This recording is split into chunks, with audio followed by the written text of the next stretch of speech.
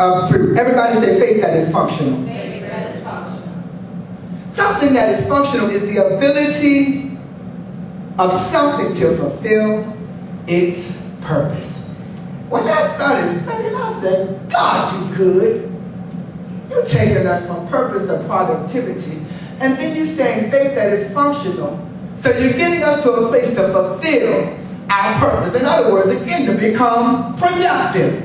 Yes. Say amen. Amen. Faith that is functional is the ability to fulfill its purpose. Its purpose. In math, Pastor, I'm not the most, math wizard, but I know a little bit of something. And what I don't know, I look up. Right? Amen. In math, there is something called a function, right? It is one quantity or one value, which is the argument. The argument is the input. Everybody say input. In relationship to the output, that's what the function is. Everybody say output. It is the argument which you put in to the output. And normally with functions, Pastor, they're all based on real numbers. In math, you have something that's real numbers and non-real numbers. I'm not going to get into that because I don't understand that myself, so I'm not going to tell you that. Right? Pastor can talk to you about that. Or Ice, I'm not going to talk to you about that because I don't know what that means. Amen. Somebody said, thank God for grace for college algebra, right? Anyway, inside of function, you have to put something in there to get something out. And it's the relationship between the two. And the two got to be real.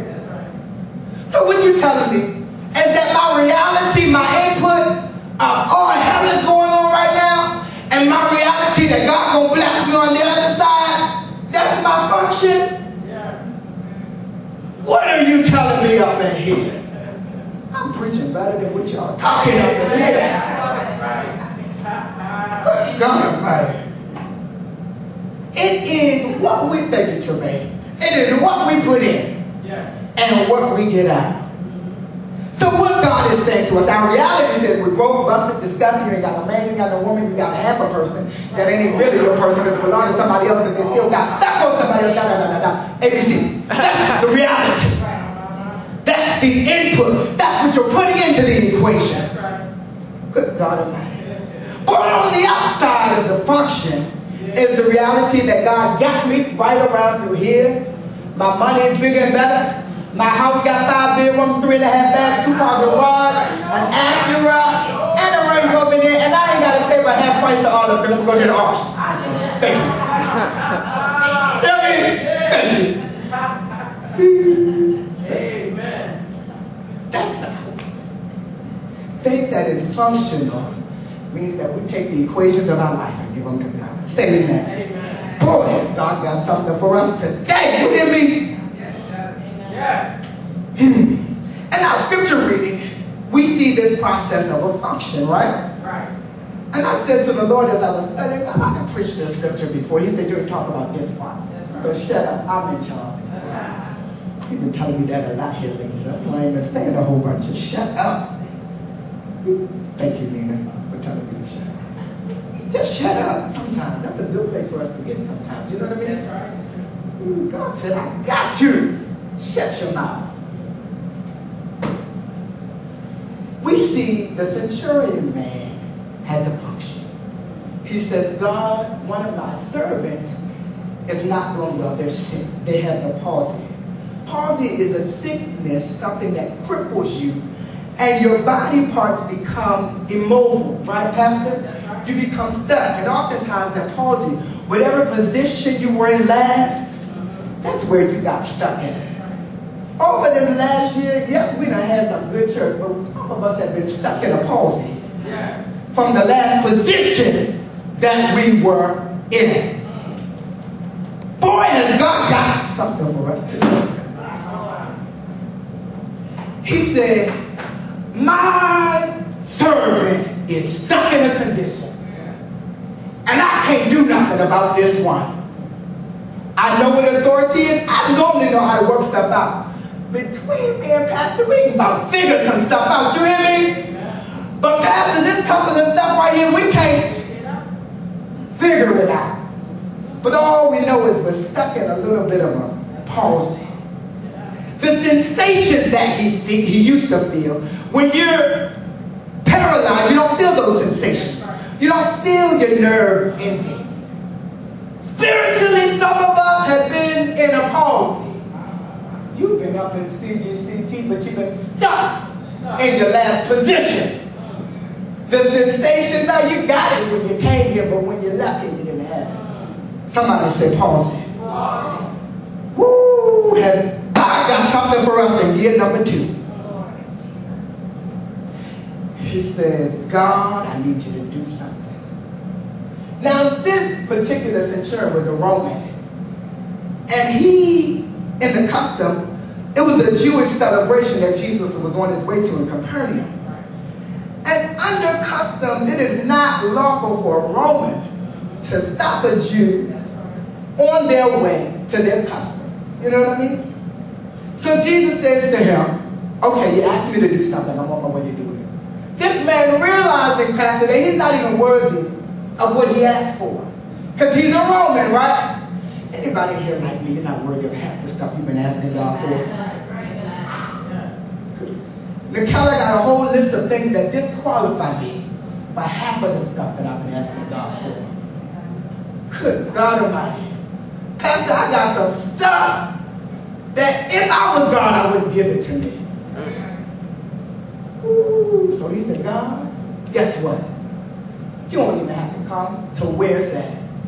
But if you just speak the word and let the word permeate through the atmosphere, because you know the devil, he has rulership over the atmosphere. God, I hope you get this word, because we got to go from faith to function in 2013, right? I said 13, right? I know what I'm talking about. God does things in threes. I ain't as crazy as you think I am. A little bit wacko, but not that wacko. So what happens? He says, God, I don't want you to come because I can't handle it. You know what I mean? But if you speak this, my faith says that I believe you enough that whatever word you decree out of your mouth, it can go all the way to that stuck situation and get it moving again.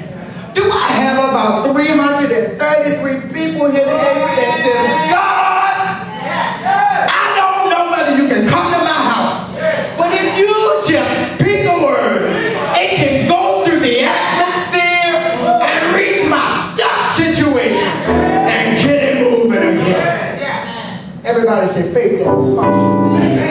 Woo, Darren, I'm going to dance by myself up here. Good God Almighty. Woo, Jesus.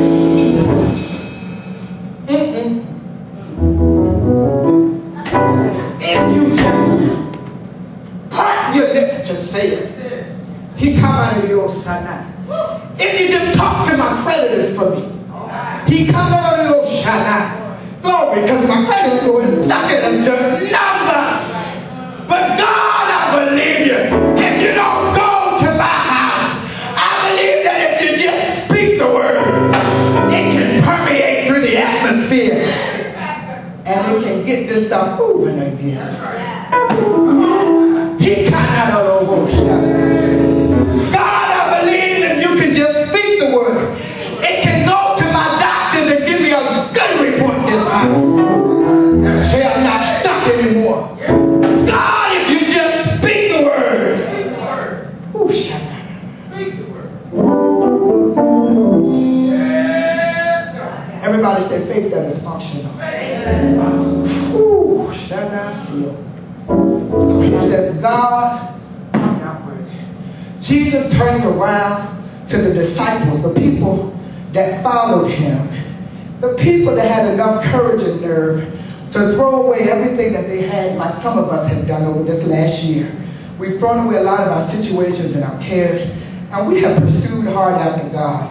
God gonna bless you for it too. Some of you in the last year, you walked out on faith. You didn't even know you had faith to walk out, right? And you just got there.